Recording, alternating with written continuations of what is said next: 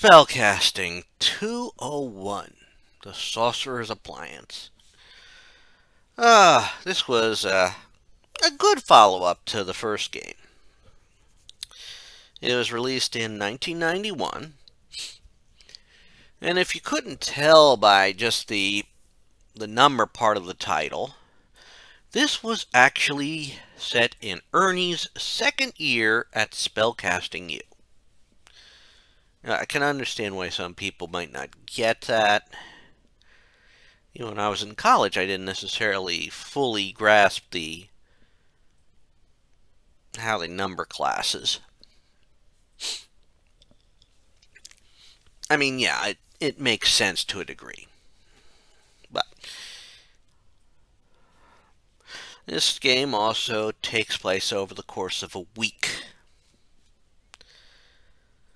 So it's a very fast-paced week. I mean, of course, things have progressed since the time of the first game. We have the president from the first game has left office, and I don't know, maybe he was killed during the invasion from the last game. But now Professor Otto Ticking Clock is now president of the college, of the university. And Ernie is pledging to a frat. Now, of course, this being your typical poke fun at college type thing. You have certain names for the fraternities and the sororities that you will run across. You know, stuff like Tap a Keg of Brew,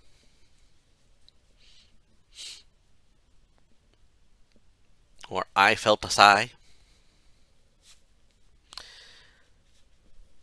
Ernie pledges to Who Dealt a Fart.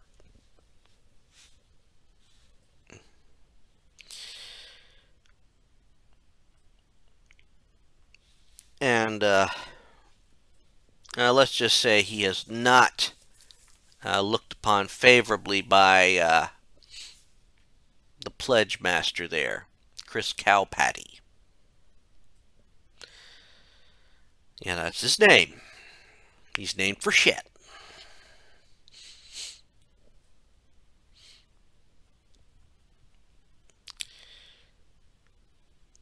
Now, of course, like I said, the game takes place over a week. In fact, we open the game on a Sunday,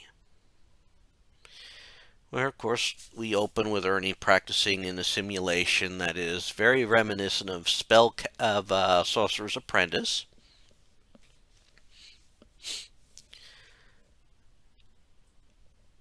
And it's just before Pledge Week, which is important.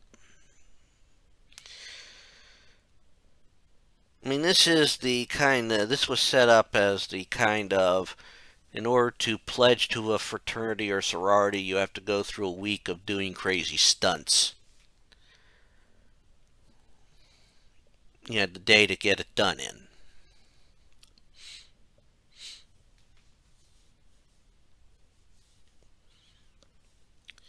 In fact, you can find out what the stunts are because for some reason, either that the guys were the Chris wasn't thinking anything or didn't even think about it. Ernie's room has a vent that leads right to wherever Chris is plotting these things out. So you can get an idea of what you're going into on the next day. But it also, Professor Otto Ticking Clock has given you a task. You see, at the end of the first game, we had the Sorcerer's Appliance.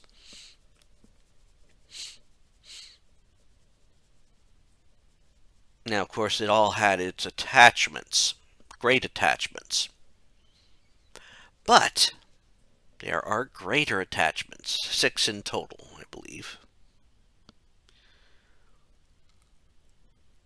So now you are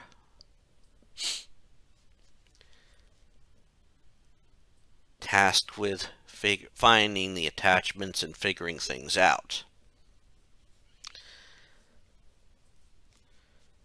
This is not going to be necessarily easy.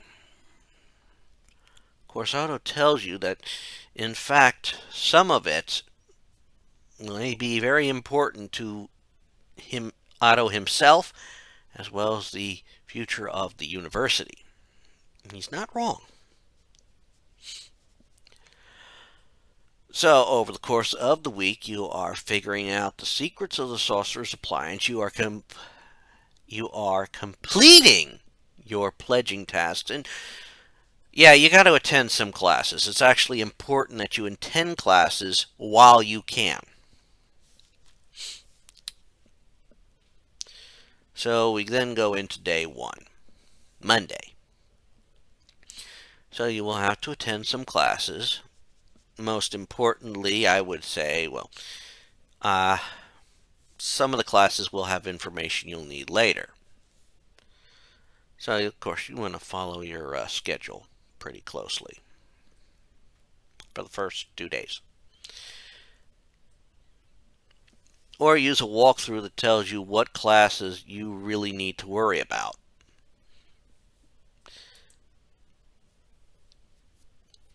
I mean, you're going to have to know your mood horn. And that class is on Tuesday. It's also important that you attend your alchemy class, which is being taught by what seems to be a rather new professor, Bruce Hiddenmoller. I believe that's his first name. He's not too kind, doesn't look too kindly on Ernie.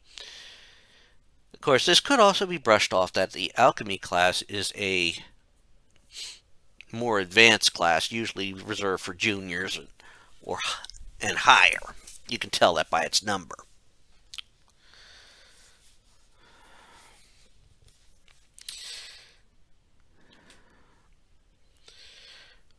Now, of course, but it's also the first day, and you get a pledge task. One of your pledges must, well, he's got to disrupt one of the classes. I think by playing the bagpipes. No, that was another class. But another one must skydive into or cause a ruckus during a concert. And you must put a giant mustache on a big statue. A statue that has apparently been greased up so that you can't climb it.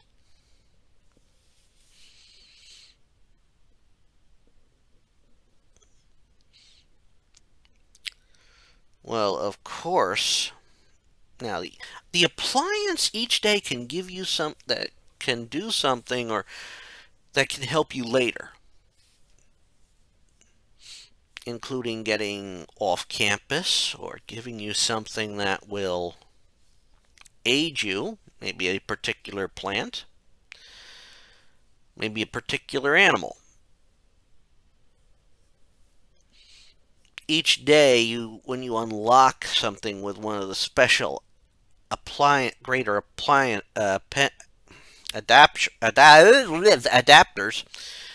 it unlocks a new feature.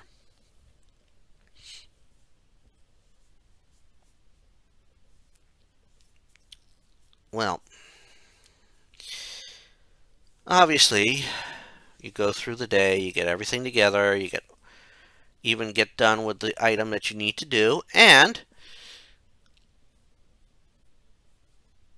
once the day is done, and you, of course, at the end of the day, 9 o'clock, or when they say you have to have the pledges done by, it don't matter where you are or anything. The whole fraternity will come and grab you and drag you back to the ceremonial room, in the basement. It don't matter where you are. I kid you not.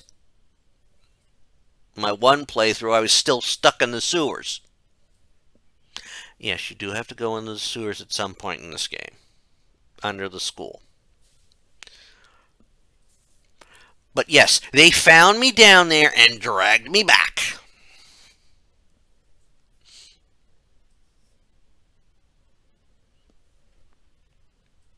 I mean, if they're able to do this from anywhere, honestly, they gotta be using some serious magic.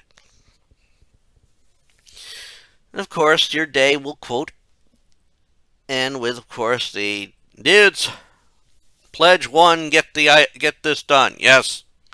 Did pledge 2 get this done? Yes. Did pledge Eaglebeak get this done? He's hoping for no. Yes, I got it done. What? So then dismiss everyone. You know, you're just a step closer to being a full-fledged fart.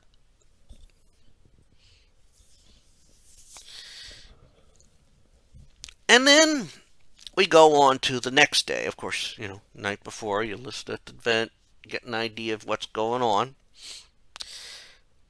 So, Tuesday, you must steal the mascot from another fraternity. The mascot is a big elephant-like creature. I think it's called an elephant.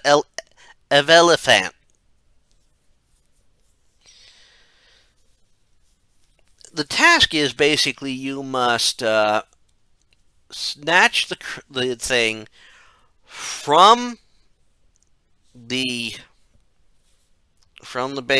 basement of the frat house, not being detected, of course. And there's a way to do that.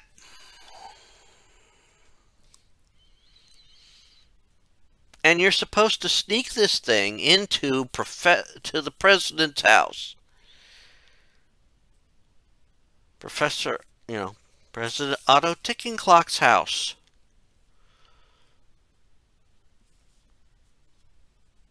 In the room with his young, beautiful wife, Hillary, who will probably have some ideas on what to do with an elephant.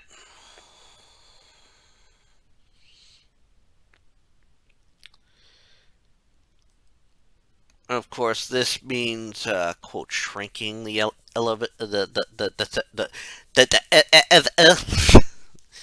shrinking. This basically involves shrinking the shrinking the damn thing, taking it through the sewers to get it out. Of course, you also have to make sure that the guy watching it is conveniently sloshed.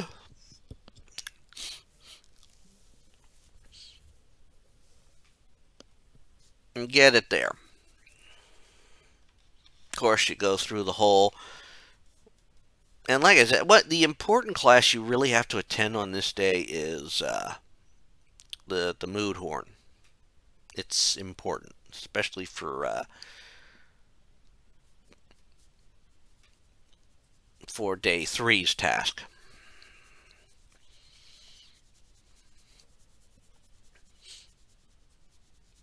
Now, once you, of course, get the creature to its location, then they then do the, farts come out of nowhere, wherever you're at, and drag you off, and go through. Did Pledge 1 do? Yep. Did Pledge 2? Yep. Did Pledge Eaglebeak do the task? Yes, I did. This also involves cawing like a chicken, because, of course, the Pledge Master is dressed as a chicken. So now he's trying to really think up the crazy shit, the difficult stuff. And he thinks he comes up with a good one. It's also at this point that we go into Wednesday and we find out the consequences of our one action. Yeah.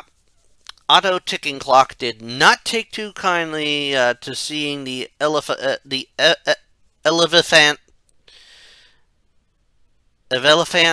whatever you call it, in the bedroom with Hillary. It caused his heart to stop.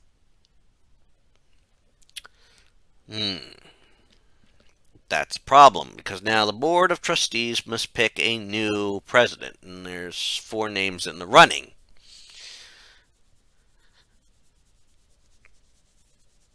I won't bother going through all the names, except for the most important name in this whole storyline, and that is Hiddenmuller, the new alchemy professor. Yeah, he's not going to be a front runner, right? Well, Ernie also gets his task for this day. He is supposed to get the whole of, I think, Tapakega Brew? I think so. He must get all of them to jump in the pool during their toasting ceremony.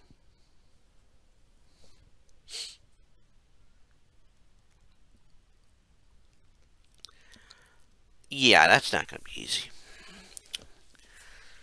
Because, one, they're not going to let him in. Unless he can get in there before things start. And then he's got to make sure they all,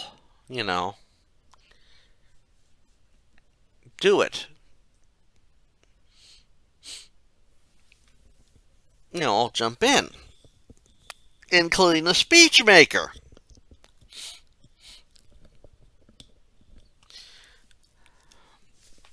Now this is where the mood horn comes in.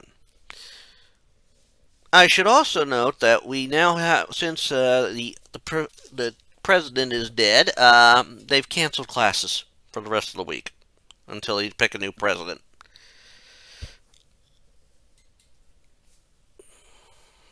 Well, Ernie uses his mood horn playing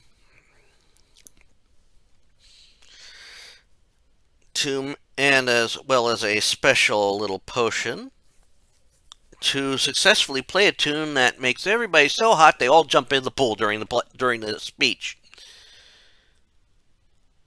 Works out even better than that because, hey, they thought this was a great thing to do, so they want to do it every year from now on.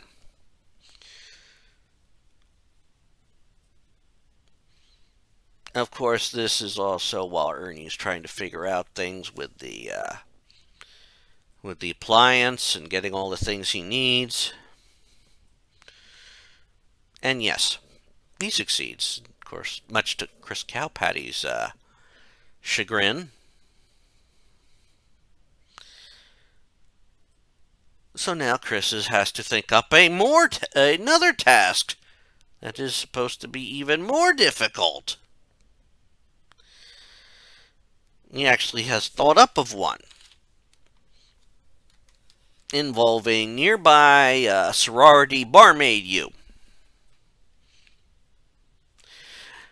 They've got a bunch of sororities and college. I mean, they've got a bunch of colleges here that are specific for a certain line of work. Sorcerer U, barmaid U.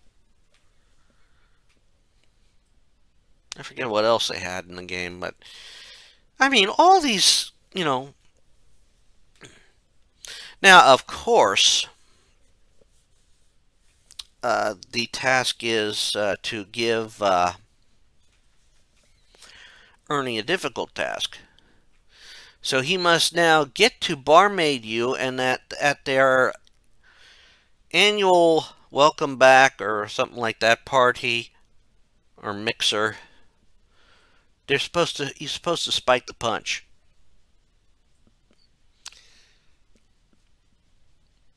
Of course, the place is being place is being under security to prevent any, quote, guy from spiking the punch.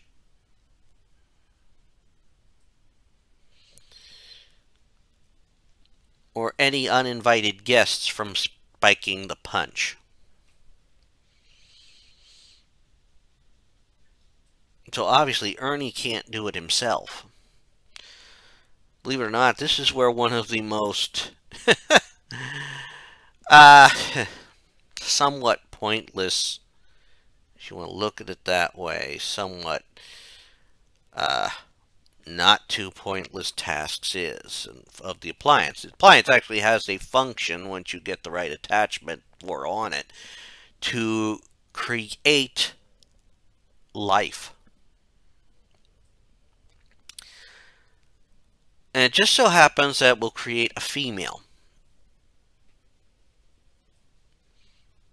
Yep, Ernie creates a girl. I mean, the dials pretty much are in there and are set to what would be called an hourglass figure.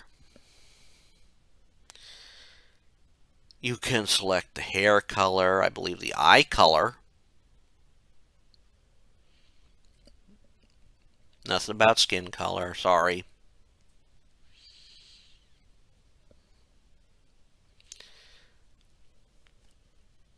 I know, that just, it's one of those things.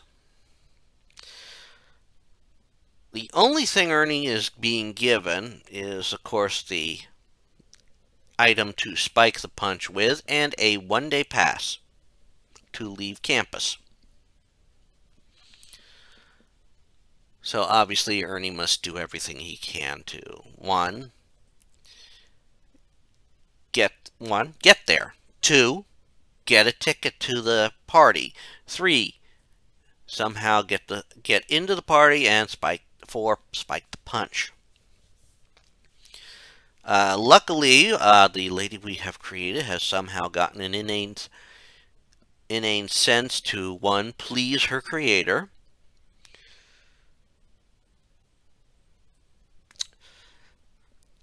I want to say that this is very, I'd like to say part of it is more or less a sign of the times, and part of it is somewhat logical. I mean, let's face it, as kids, we want to make our parents happy. That's something we all probably strove for, and if you didn't, well, you know, I can't speak for you, obviously.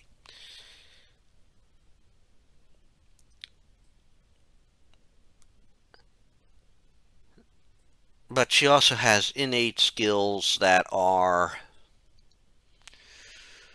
well, let's face it, for years have been more assigned to the female gender.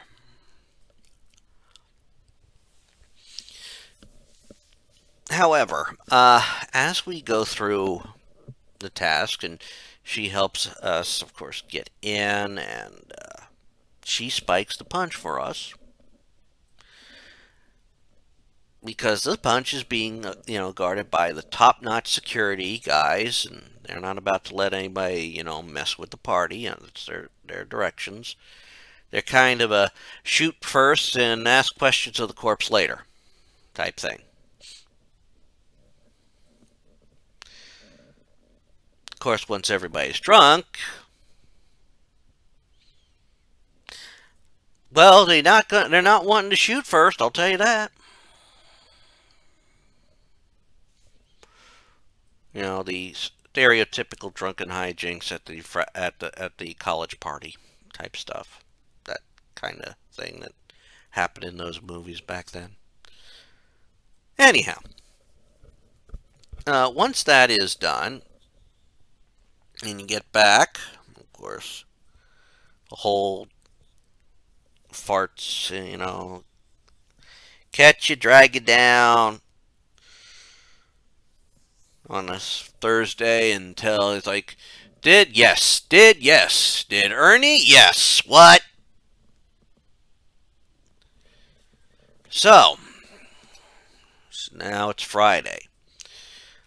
Oh, it should also be noted that Wednesday during the course of, Thursday morning, you find out that two of the nominees have had mysterious accidents happen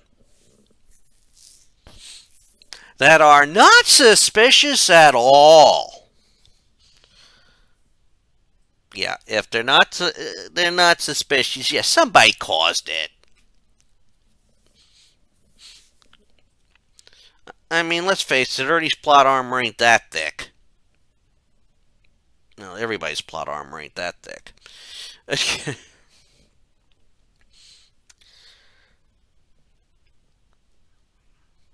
So now, Friday, we're down to two nominees, one of which is Bruce Hiddenmuller. And now they have another task where, typical insane stuff that is either for the regular pledges. Oh, this will be simple. Not too crazy. Not too crazy. I think one has to, streak, maybe streak Otto's funeral services.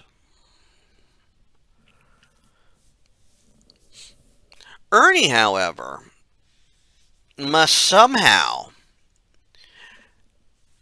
moon the Queen at her parade. Well, that's a problem. Oh, and they're not going to give him a pass to leave the grounds this time round. Well, luckily by this point we have found another neat function of the Sorcerer's Appliance where one can look like someone else. So, of course, Ernie takes on the image of one of the professors to leave the grounds. And we head to town. And we find a lot of gold. We also find Ernie's childhood crush, Lola Tigerbelly. Yeah, she doesn't remember the part you play in rescuing her in the first game. Until you show her money, and then she'll remember you clearly.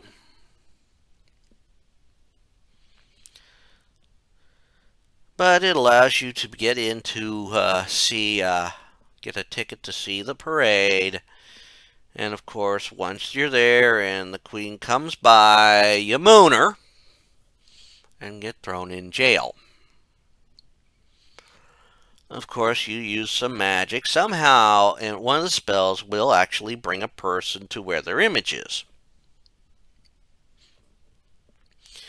This sort of impresses her. She actually liked the idea that you had the cojones to moon her. And she rewards you with a personal visit to her boudoir.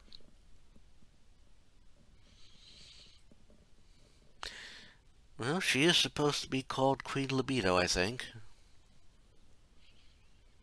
Why? Because that was the humor of the time.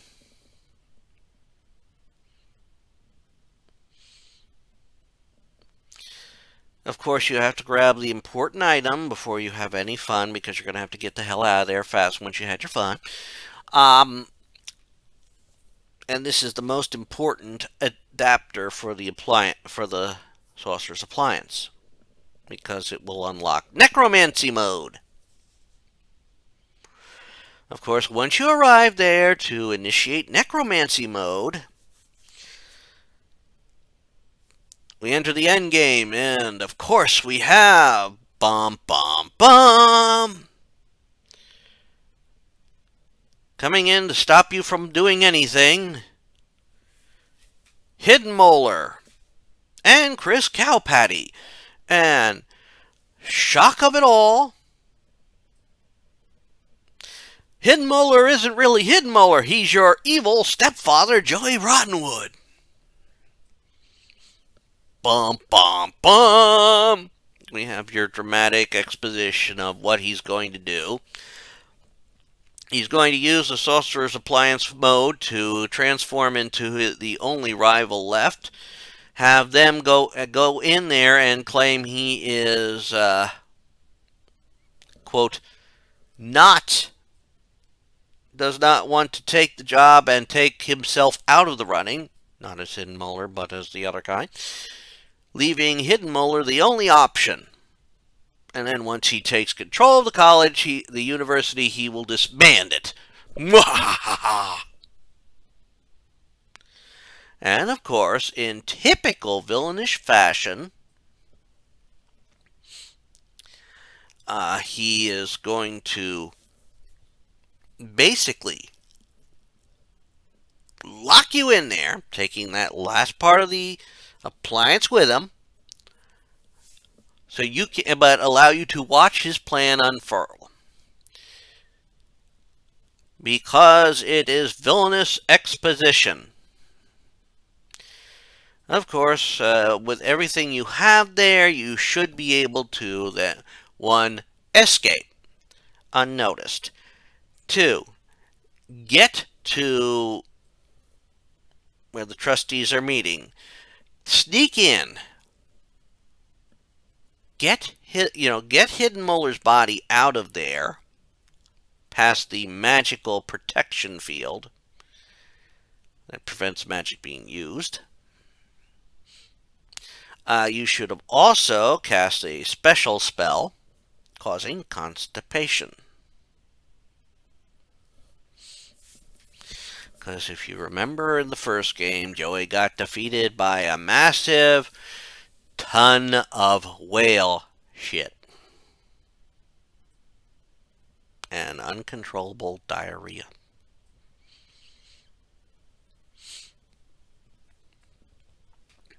So, Ernie, of course, gets Hidden Molar, will get auto ticking clock, get the attachment back for the Sorcerer's Appliance. Yay! Get back to the appliance, get the body all in there, and successfully defeat. Revive auto ticking clock. Get back in time, of course, to stop Rottenwood from getting the item. Of course, at that time, the constipation spell wears off. Everybody has to use the toilet, and a massive backup, and boom! Shit shoots out and basically defeats Joey Rottenwood again. And Ernie is now moving on to his junior year after, becoming part of Who Dealt a Fart. And that ends the game. This was actually a fine follow-up to the first game. It kept things going. And it makes you wonder what they were going to do to follow that one up. But we'll get to that when I get through playing Spring Break once again. I hope you enjoyed me talking about this game, and hope you even give it a try for yourself. It's a good game. And until next time, I wish you all take care and have fun. This is Rich Kale, Rich Gen X Elsewhere. Bye!